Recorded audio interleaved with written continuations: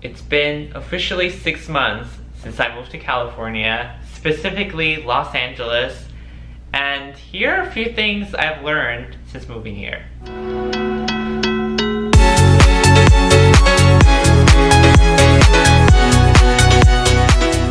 I'm going to start with the weather and what I have learned about it. Temperature fluctuates like a lot. Like, and I mean like insane. For like during the summer it's like not as much, but still fluctuates, like changes a lot comparing to the East Coast. But here's the thing I'm gonna explain.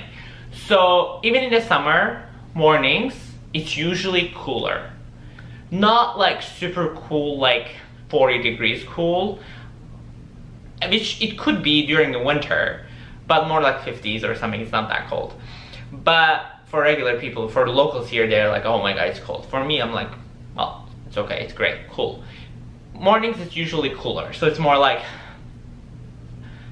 coldest it would be like 50 something, then it goes up to like 60 or whatever, nice 70s, then it goes up to midday, right? This is the time it's usually the most like hot, like the hottest it will be.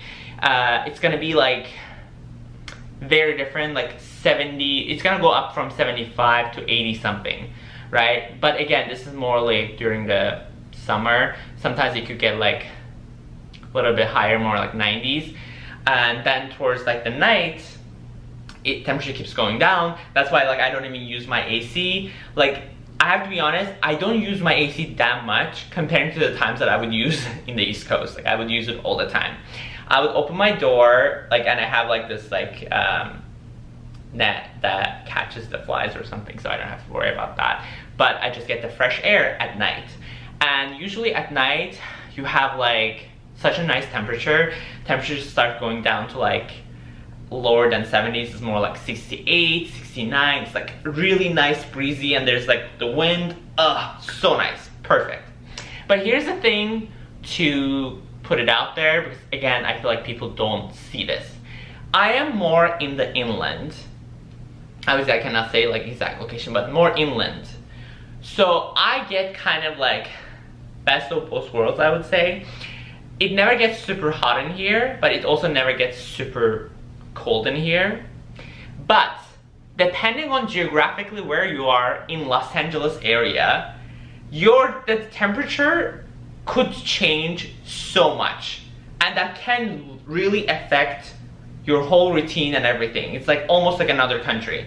So what I mean by that is this: like if you are near the water, like Santa Monica, Marina del Rey, Playa del Rey, Malibu, like all the coast, it's going to be cold.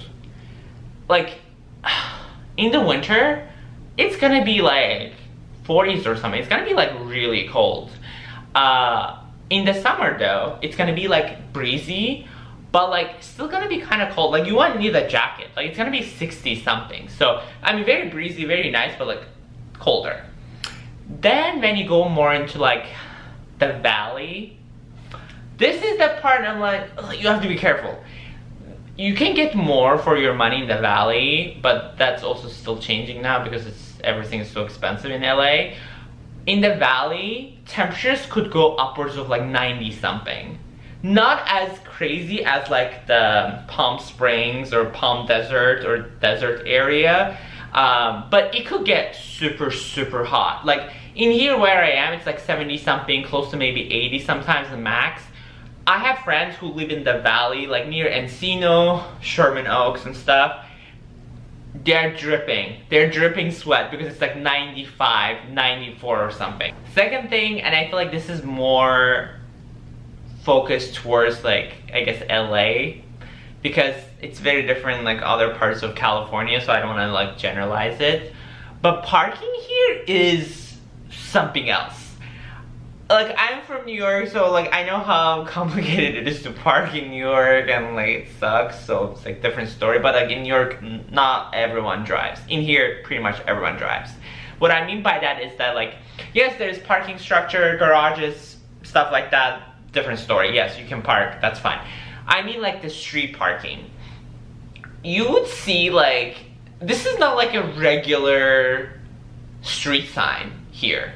Like, I've never seen a regular street sign. Once in a while, yes, but for the most part, I don't. So the parking signs goes like this. It's usually like so crazy. I'm gonna insert some screenshots so you guys like see what I'm talking about. It will say like no parking from, I don't know, like maybe 10 a.m. to like 12 p.m. Then it says on Tuesdays though, you can park from 10 p.m. to whatever time. But on Wednesdays you cannot park because there's street cleaning from 8 p.m. to, no, like 8 a.m. to like 10 a.m. or something, or like 9 a.m. or something. But there's like not one sign, there's like 4 or 5 signs sometimes for one street. And you constantly, I'm like, oh, what day is it? Like, what day is it? Like, is this Tuesday today? Like, what day is it? So, yeah. And I mean, like, it's crazy. So you have to be super, super careful because your car will get towed. I'm serious, they do not joke around here. Another thing I learned is there's a lot of outdoor activities happening in California. And I'm gonna be super honest with you, if you don't like being outdoors or you don't like outdoor activities, California might not be the place for you. They go for a run, like there are run clubs, super popular. There's tennis, there's so many sports, there's so many things to do. Like people are outdoors all the time. They're doing a bunch of stuff. So definitely consider that, because if you're not that person, at least be open to that, because you're going to be making friends and making connections through it that way. Because unlike the East Coast, because for the most part people go drink and go eat, yes, that happens here too, but like not to an extent that happens on the East Coast. So prepare yourself for that. And on top of it, and this is a great segue to today's sponsor, is Nasdaq headphones. So the reason I'm talking about this is because if you're going to be outdoors a lot, before you make friends and talk to them, or even with friends too, you're gonna need some good headphones to do your outdoor activities. Like when you're going for a hike, when you're going for a run, like you need some good headphones that are noise canceling, because there's so much noise out there, especially like even if you're hiking, there are helicopters all the time, like choppers everywhere. It's very LA thing, so I don't know like what else to tell you, but you're gonna get used to it. They're pretty loud, so you need like really good headphones that are noise canceling. I like these over the head headphones, like they're so comfy, and like because the regular ones sometimes, like especially if I'm doing like a hike or run, they like fall off my ears. So these are perfect, very secure, and they're very comfy, they're not heavy at all. Greatest thing about these like headphones that they have good battery life, and on top of it, they have also just a regular wire that you can connect them and use them with your computer or other stuff. I use this when I edit, because when I'm editing, sometimes there's like a delay with the audio, so I would personally, and it's not just with these headphones, all the Bluetooth headphones are like this, so you can use these to edit and do other stuff with your computer. And this is the charger, it's the USB-C charger that you can use it, and that's it. Like very convenient, and it comes with its own travel case. It's pretty comfortable. Thank you Nasdaq for sponsoring this. I will put my link down below so you guys can check them out. If you have a car already and you're bringing it to California, remember, you're supposed to register that car, like change your plates, within 30 days of establishing coming here. You can register an out-of-state vehicle to California state with an out-of-state license. Like in my head, I thought I had to, because I am still a New York resident, I thought I had to become a California resident first, then change my license and my plates to New York, California plates. Turns out that's not the case. You can literally, as long as you have a license and your car is another state, right? You can change it. It's completely separate.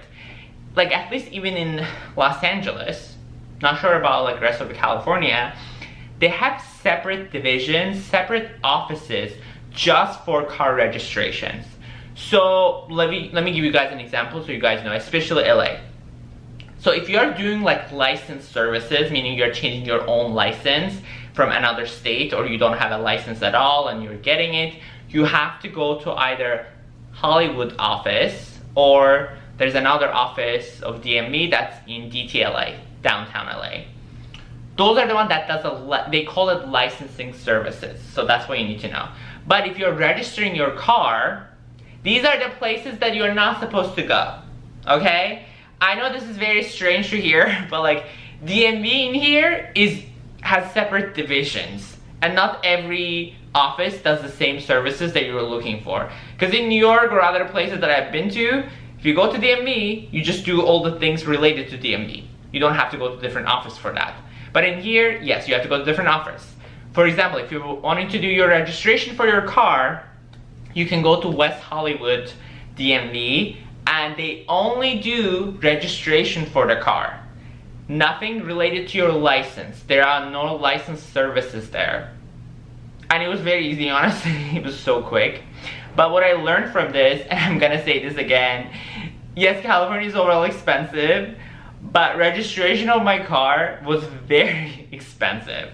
And here are a few reasons to put it out there if you have either electric car or you have somewhat of a luxury vehicle. I personally don't consider my car luxury at all, because it's like the cheapest Tesla you can get, Model 3. But it is considered luxury. I would not consider it. But because it's considered luxury and it's electric, you pay more for registration. According to California, you can Google this, I don't know the details, but because we are not paying as much in gas, they are charging you a fee because you're saving money from the gas for the registration. There's some sort of a fee that they added, I don't know what it was, but that's what you pay more. One of the reasons, electric cars. And on top of it, I paid a bit more because of the penalty that I just got, because I did not register my car within 30 days.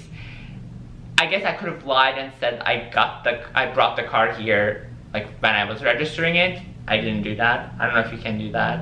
And if you did that, like, would they find out? Like, I don't know, you know?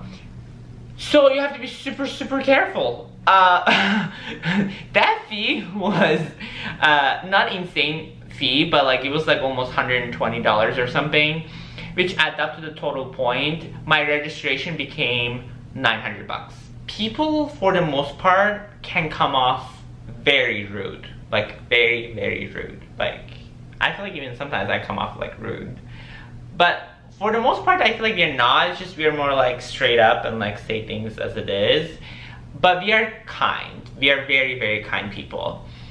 I feel like in here, from what I have observed so far, is the fact that people are nice. They're super, super nice. But in a condescending way. Again, my thoughts might change later on. But it's just, I don't feel like it's real.